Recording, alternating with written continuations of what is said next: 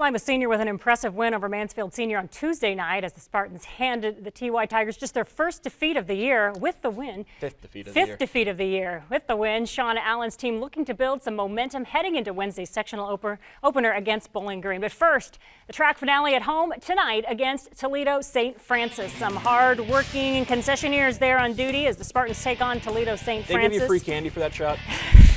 Candy is not good for you, Mark. Jay Thomas drives in the lane for Lima Senior. He scores on that gorgeous off-glass floater. Rico also drives in hard and over two defenders, gets it by for the Spartans. Very tough shot for Stafford there. Watch here as the ball eventually gets to the top of the key.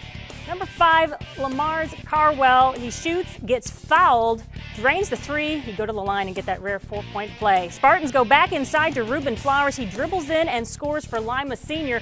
Close game all throughout the night. Rico Stafford with 25 points. And in the end, Lima Senior defeats St. Francis 77-74.